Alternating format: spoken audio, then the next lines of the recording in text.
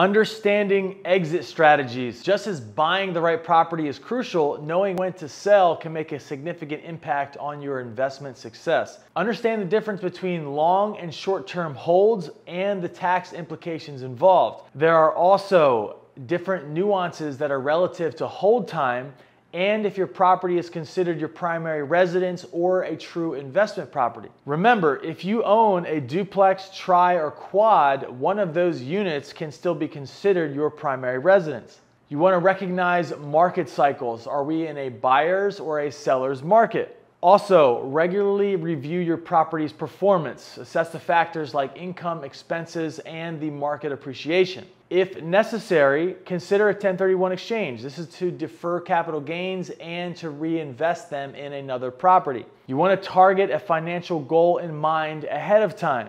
Keep an eye on future market predictions and economic indicators, and as always, avoid making emotional decisions.